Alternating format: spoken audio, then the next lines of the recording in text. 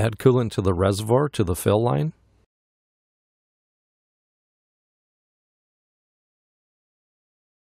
Then cold fill the radiators.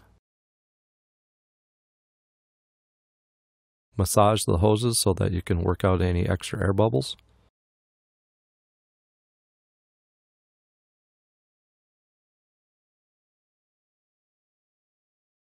Start the engine.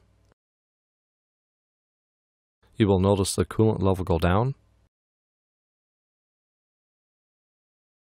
Continue adding coolant to the radiators.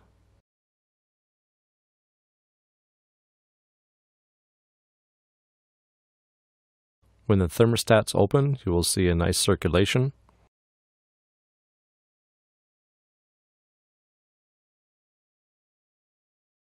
Once the cooling fans kick in, top off the radiators with fluid and cap the system and wipe up any excess. After the vehicle has cooled, be sure there is antifreeze in the reservoir in an upright position.